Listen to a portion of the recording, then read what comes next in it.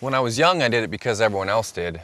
When I got my license, it was because I knew my parents would be destroyed if I was hurt or killed in a crash. A few years later, it was because my buddy was tossed out when his truck rolled and it really messed him up. Now it's because I have a lot more things I want to do and important responsibilities. I do it because I'm smart, like you. What's your reason for using your seatbelt? Always buckle up in your truck. A Vision Zero message from the Montana Department of Transportation.